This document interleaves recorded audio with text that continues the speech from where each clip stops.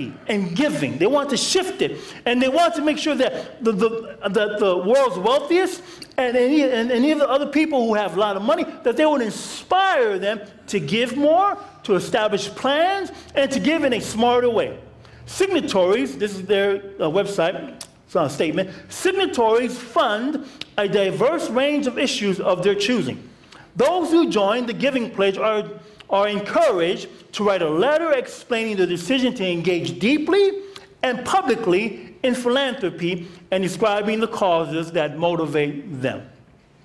And so, I'm like, okay, we have rich people who are looking to give. And it's not just Bill Gates, and it's not just Warren Buffett. There's a few other on there. Larry Page is on there. Ellison was on there. And bless their heart for the vision and mission and seeking to inspire others by their example of giving so they can make the world a better place. And making the world a better place is a lofty and noble goal, and I applaud the Giving Pledge for its willingness and efforts to improve the world by pronouncing and exemplifying the attribute of giving and liberality. In a small sense, to a small degree, the idea of giving that they're doing speaks to the first and most outstanding philanthropist. Amen? It is not Bill Gates or Warren Buffett. It is not any recent global or political leader. It isn't any tremendous historical figure with earthly ties to an earthly kingdom. The first and greatest giver is God. The first and greater giver is God. No one else. And Paul points this out in our scripture reading this morning. Paul glorifies God by announcing Jesus' importance for change in himself and in others. Paul, he said, I want to tell people that God is the only one that should deserve our praise and our worship because Jesus has effected change in himself and others. Let's go back to our scripture reading, 1 Timothy chapter 1. 1 Timothy chapter 1, and we're looking at verses 12 to 17. 1 Timothy chapter 1, verses 12 to 17. And if you're there, say amen, church. Amen. We're still turning. That's all right. Amen. We have the screen as well if you need it there. All right, so if you have your Bibles, if you want to read from your Bibles, praise the Lord. If you have your electronic devices, I know some do, go ahead and read from there. We also have the screen. I'll be reading up here from the Bible here. I'm reading from the ESV. And it says here, Paul says, I thank him who has given me strength, Christ Jesus our Lord, because he judged me faithful, appointing me to his service. Though formerly I was a blasphemer, persecutor, and insolent opponent, but I received mercy because I had acted ignorantly in unbelief. And the grace of our Lord overflowed for me with the faith and love that are in Christ Jesus. Amen. The saying is trustworthy and deserving of full acceptance, that Christ Jesus came into the world to save sinners, of whom I am the foremost, of whom I am chief. But I received mercy for this reason, that in me, as the foremost, Jesus Christ might display his perfect patience as an example to those who were to believe in him for eternal life. To the King of the ages, immortal, invisible, and the only wise God, be honor and glory forever and ever. Amen. So what is happening in the text? What's happening in the text? Paul is thanking Christ Jesus, his Lord. And the apostle lived in the mindset of thankfulness and gratitude. He thanks Christ Jesus, the Lord. Why? Why does he thank God? Why does he thank Jesus, his Lord? Because Jesus counted him. Jesus regarded him. Jesus judged Paul faithful. And the idea that Paul is communicating is that Jesus has thoughts about and for Paul. In this, we can sense that Jesus has a calling and a purpose for Paul. However, it begins with Jesus. It begins with Jesus counting, regarding, considering Paul. In Jesus' mind, there is a purpose and calling for Paul. But this is surprising, considering that Paul says he was a blasphemer, a persecutor, an insolent opponent. And Paul does not mince words regarding his former life. In fact, he seems to claim all three terms. He was a blasphemer. This has religious overtones. In regards to Paul, Paul formally blasphemed God through his actions of persecution against God's people. So blasphemer and a persecutor. His irreverent attitude made him an insolent opponent, an injurious one. And this is the same word here in Romans 1:30. Romans 1:30, we know the text, where Paul talks about individuals who change the truth of God into a lie. Paul employs the word in that list that describes those who have gone against God. In fact, Paul here admits that in his former life, he exhibited one of the qualities of those who rebelled against God. Paul does not shy away from his past mistakes. Paul owns them. Yes, he says, I was a blasphemer, I was a persecutor, I was an insolent opponent. I attacked God and attacked his people. But God showed Paul mercy. Amen. God is merciful. He is merciful to this Paul who was blasphemous, persecuting, and insolent. Paul states that he acted ignorantly in unbelief. And I believe right here, Paul is not giving himself a pass for his former actions. Instead, Paul is saying that the root of his issues was unbelief. Unbelief. He may have acted ignorantly, and this echoes the phrase we talked about this a few weeks ago, unintentional sin. But the qualifier of unbelief, the qualifying term of unbelief, lays the guilt of the act of the sin squarely on Paul. Paul says, I did it in unbelief. And this truth only amplifies, though, God's mercy upon Paul's life. Wow. God gives Paul what he does not deserve. He gives him mercy. Church, God gives us mercy every day. We live under the umbrella of a merciful God. This is the thought of Jesus as opposed to Paul's admittance. While Paul admits that he acted ignorantly in unbelief, Jesus regards him for ministry. Wow. Here he is acting in unbelief, acting a blasphemer or persecutor, and this is the point. But Jesus regards him for ministry. And look at the connection between these 2 points. Paul realizes that his former life of unbelief opposed God, but God's mercy every step of the way is there giving Paul salvation. At the same time, salvation in Jesus gives him a place in ministry of God. Jesus regarded Paul as faithful, not because Paul's faithfulness, it's not because of that. On the contrary, Paul's life before his conversion was proved to be unfaithful to God. Instead, the mercy of God. Jesus regarding Paul, looking at Paul, and then placing him in ministry, even though he was in unbelief. And now here he is writing this letter to Timothy. He's writing this letter, and he is moved into faithfulness to God because of the mercy of God. You see, it began with Jesus. Amen. It didn't begin with Paul.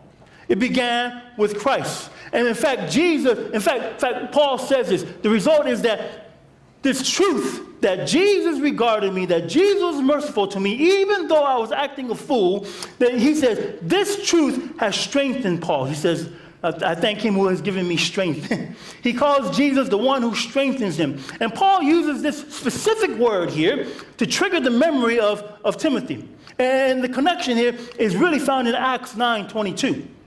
And the passage context is Paul's conversion on the road to Damascus.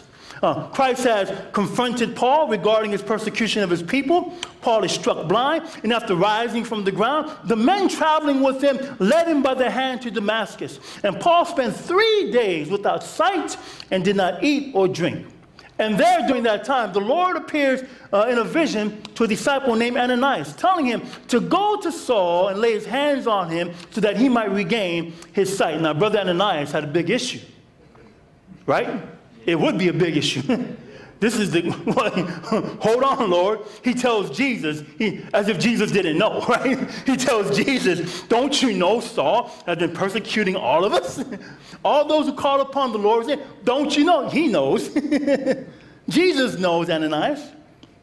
But the Lord assures Ananias, he says, go, for he is a chosen instrument of mine to carry my name before the Gentiles and kings and the children of Israel. For I will show him how much he must suffer for the sake of my name. And for some days, Paul was with the disciples. And then he began to proclaim Jesus. And the text tells us, Acts 9:22, that Paul increased all the more in strength. Same word as in verse 12. So Paul here is recounting in a very simple manner how Christ called him into the gospel. And so here, Paul says, this is what happened to me, Timothy. And so what does Paul think about his conversion testimony? So he said, I've confessed, I've told you, verses 12 and 13, in a very simplistic manner, my change, how God changed my heart. And so what does Paul think about his gospel conversion? He points out that God's grace, verse 14, overflowed or was exceeding abundantly. Paul is overwhelmed by God's grace. The grace of God just flowed upon him. Imagine an empty cup sitting under an open faucet, and the water begins, someone turns on the faucet, and it begins to fill the empty vessel as it sits under the faucet. At one point, the cup is half full, but the water continues to flow from the tap into the cup. Finally, the water has reached the rim of the cup. Should someone close the faucet? No. It remains open. As a result, the cup overflows with water over and over again. And the faucet just keeps pouring water, into this filled vessel. Let me tell you, church, we are standing under the spout of God's outpouring grace. It meets us in our emptiness. It fills our life and even overflows our capacity to receive it. Man, grace over and over again. It is grace. It goes beyond human thought. It is partnered with faith and love, according to the text. Grace, faith, and love is the perfect trifecta of God's character. And they are given as reasons why Paul's blasphemous, persecuting, and insolence is surrendered. God's grace melted Paul's stubborn heart. But Paul isn't the only one with a stubborn heart. Our hearts, if left to themselves, will reveal their brokenness in an unhealthy manner. Well, Paul wrote in Romans 5:20 that where sin abounds, grace much more abounds. Amen? Amen? So the antithesis of sin is what? Grace, according to Romans 5:20. It's not obedience, because we cannot obey out of our own strength. Grace has to change us. Grace has to empower us. Grace has to move us. The antithesis of sin is God's grace. Marvelous grace of our loving Lord. The grace that exceeds our sin and our guilt. Grace, God's grace. Grace that will pardon and cleanse within. Grace that is greater than all our sins. And look, grace brings forth faith and love. And this speaks to the vertical relationship one has with God. It is faith in God. And at the same time, love speaks about our relationship with one another. So these are the authentic marks of a Christian. Grace changes our standing before God, and it affects a change in our relational position with God and with our brothers and sisters. Amen? This is the thing about Jesus. He is too much. We don't deserve it.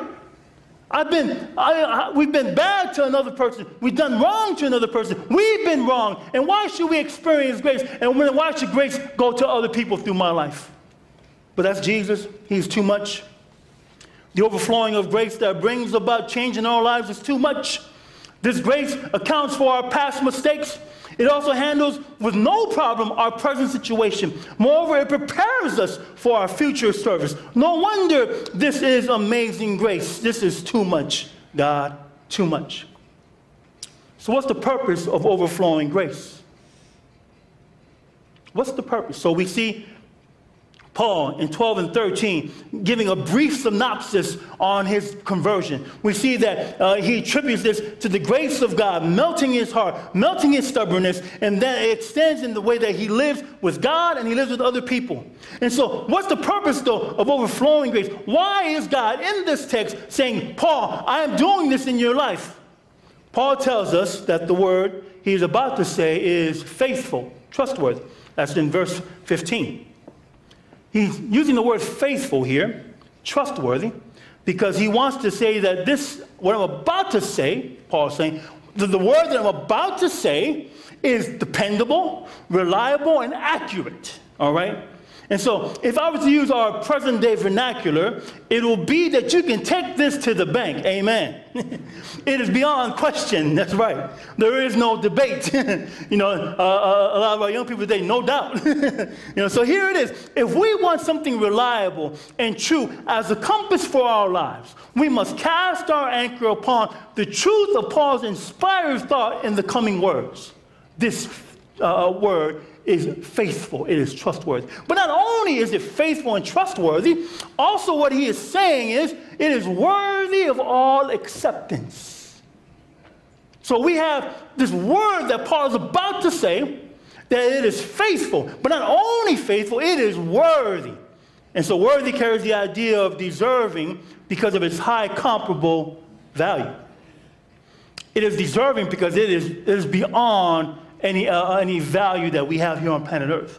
Thus, not only is this saying dependable and trustworthy, it is also valuable and deserving of our acceptance.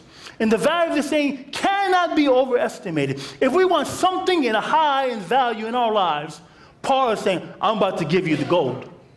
I'm about to give you the gold. And so the reliable and valuable saying is that Christ Jesus came into the world to save sinners. Amen. Amen. This is the gospel truth. This is reliable. Jesus came into the world to save sinners. Jesus left a place of indescribable glory with the purpose of saving sinners. He would endure the rigors of poverty, persecution, and the pains of a sinful world. He would experience the pressures of Gethsemane. Gethsemane means wine press. In this garden, the enemy pressed upon Jesus the temptation of going home because he was still sinless. Did you know that there are 3 temptations according to Desire of Ages that was pressed upon Christ there in the Garden of Gethsemane? One of them was, you go home. Don't worry. You are sinless, Jesus. You can still go home and be okay. You'll be accepted in heaven.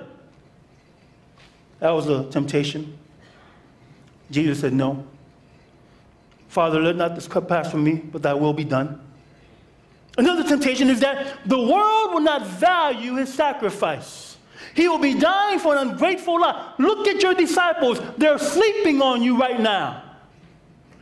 Don't you know that one of the disciples is coming right now with soldiers to arrest you?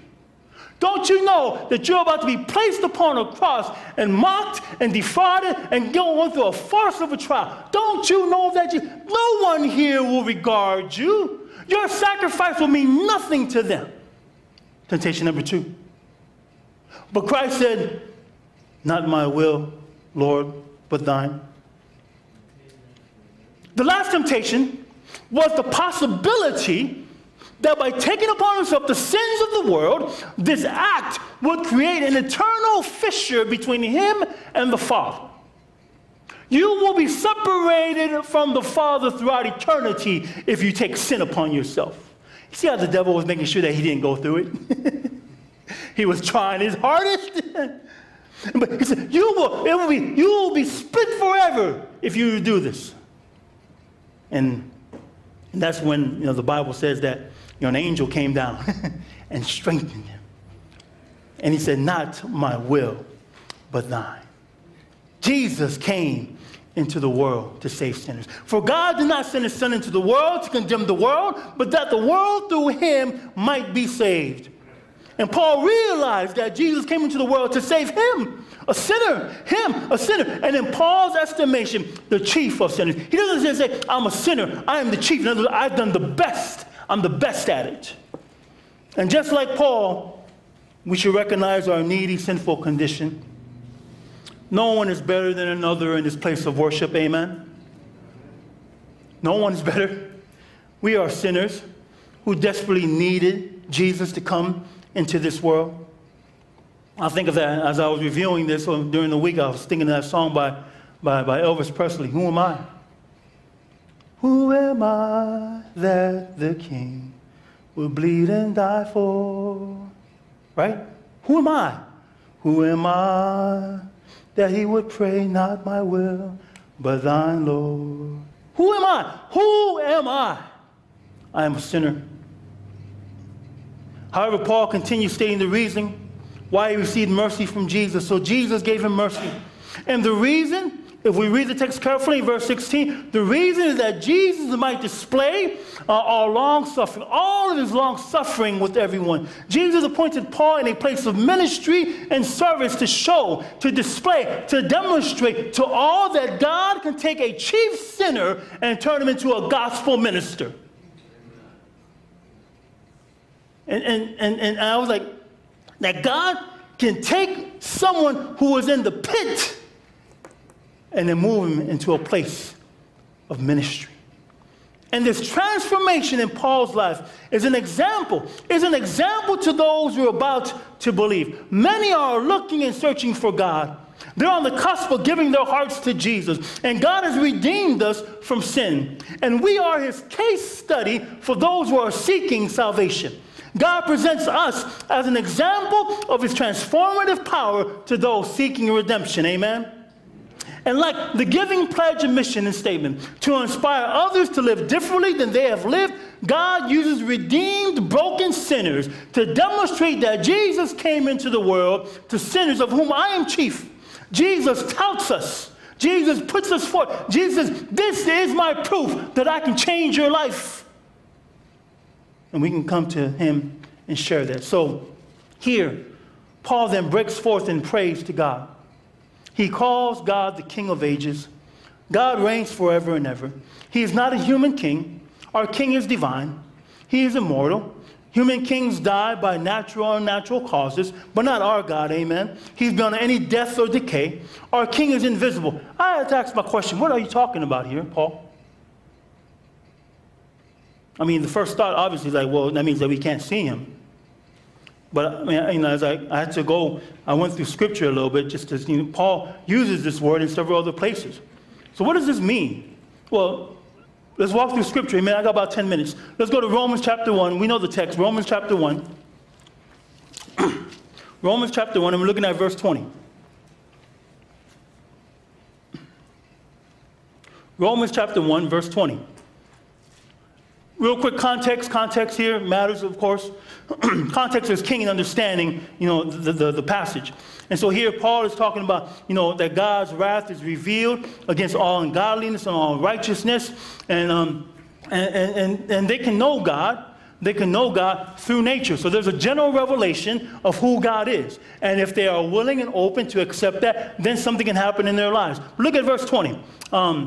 For his invisible attributes, namely his eternal power and divine nature, have been clearly perceived ever since the creation of the world. So in other words, it seems like the invisible here is talking about the characteristics of God, his invisible attributes that can be seen. So it's invisible, but it can be seen. Wow, amazing language there, huh? Let's go on to let's go to Colossians chapter 1. Brother Paul, Colossians chapter 1.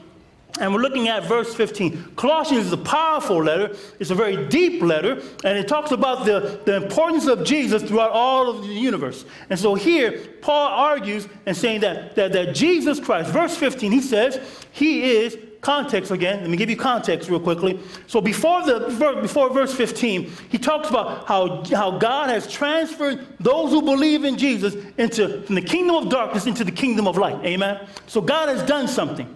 All right? And then he says, he is the image, verse 15, of the invisible God, the firstborn of all creation. We're not going to explain firstborn of all creation, but it talks about that Jesus is the image of the likeness of God.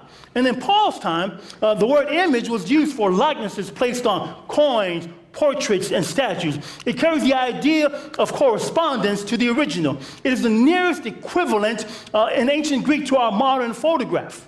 Jesus is the perfect representation of God. So if you want to know who God is, if you want to know this person who has transferred you from the kingdom of darkness into the kingdom of light, look at Jesus, and you'll see him.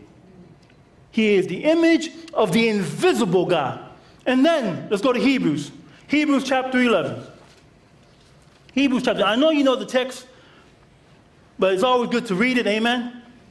Hebrews chapter 11, this is the chapter on faith. This is a who's who of faithful witnesses in the Old Testament. And so here, Hebrews chapter 11, and we're looking at verse 27. We're reading the section on the faith of Moses. Moses. All right, so verse 27, by faith, he, referring to Moses, left Egypt, not being afraid of the anger of the king, of the Pharaoh. For he endured as seeing him who is invisible. He endured as seeing him who is invisible. Same word there. So Moses saw the invisible.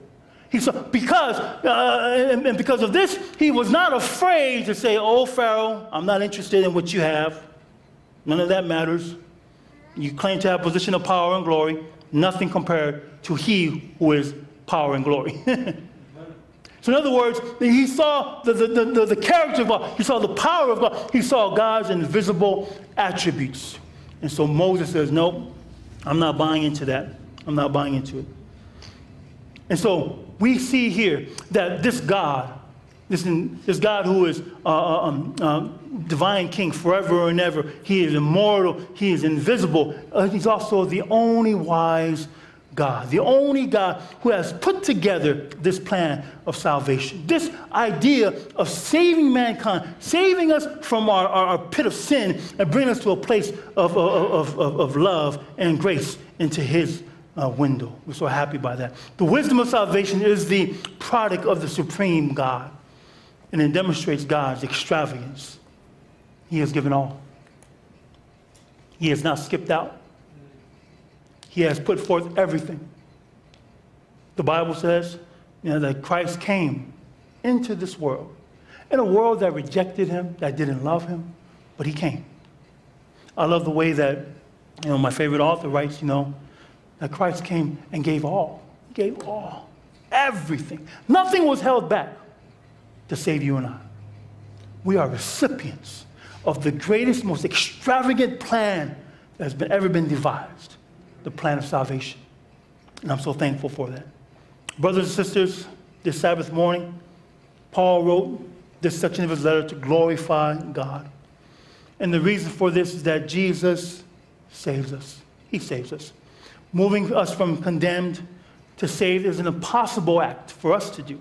We cannot change our position. We cannot change our life. Can an Ethiopian change his skin color? Can a leper change his spots? No, don't even think about it. Don't even entertain the thought. But the resurrection, the death and the resurrection of Christ has given us life.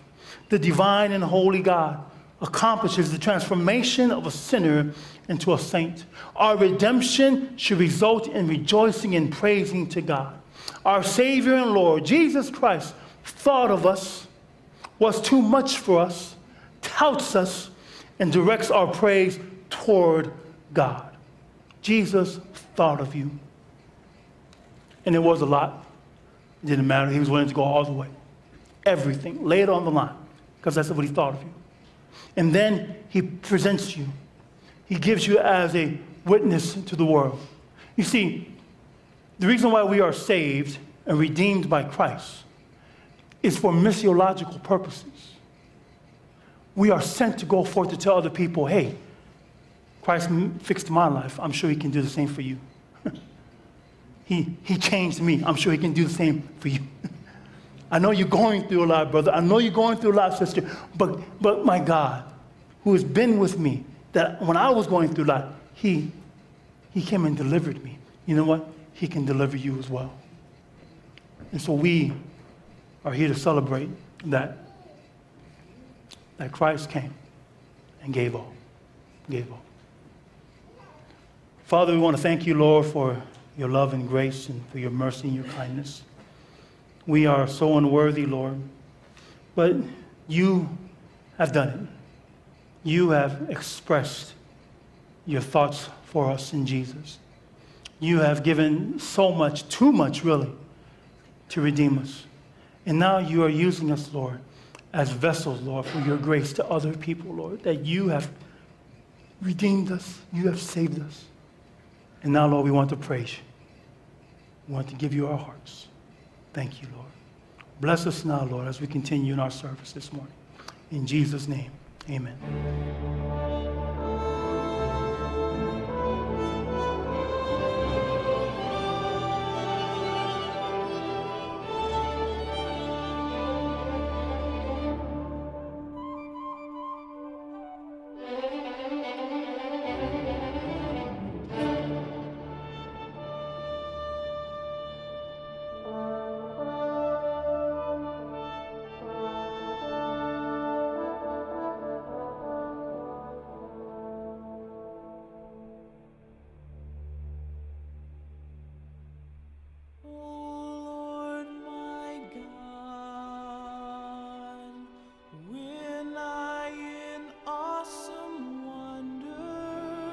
Consider all the works thy hands have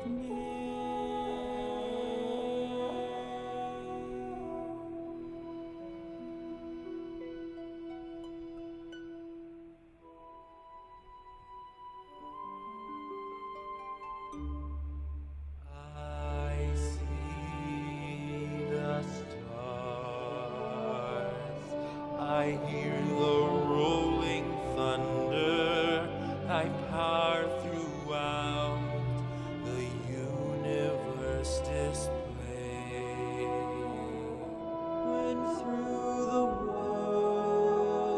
woods and forest glades I wander and hear the birds sing sweetly in the tree. When I look down from lofty mountain grandeur and hear the brook and feel the gentle breeze.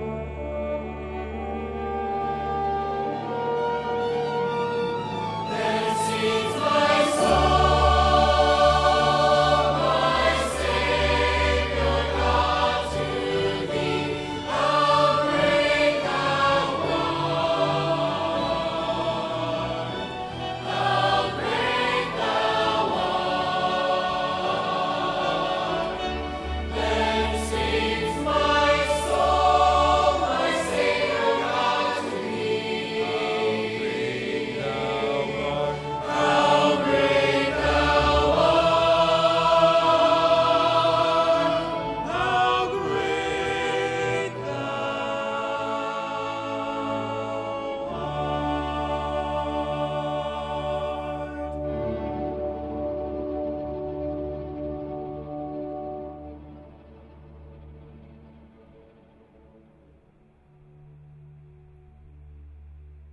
And when I think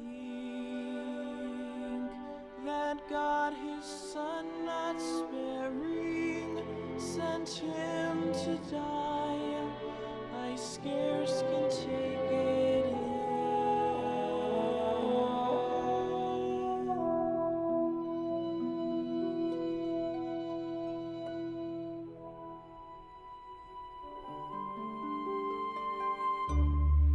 That on the cross, my burden gladly bearing, he bled and died to take away my sin.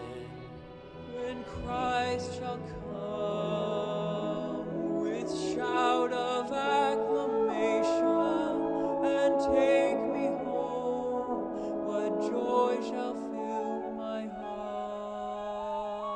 Then I shall bow in humble adoration and there proclaim, my God